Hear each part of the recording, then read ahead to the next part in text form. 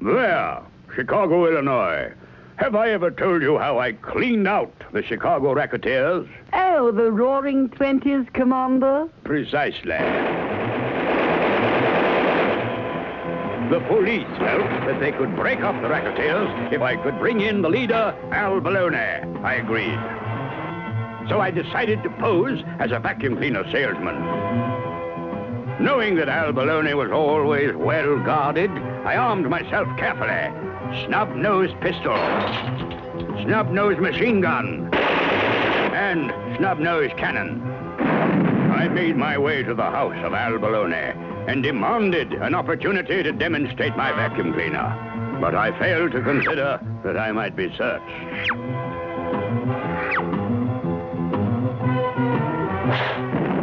When I stood before the cruel Al Baloney, I was completely disarmed. Terrible, Commander. Did you give up?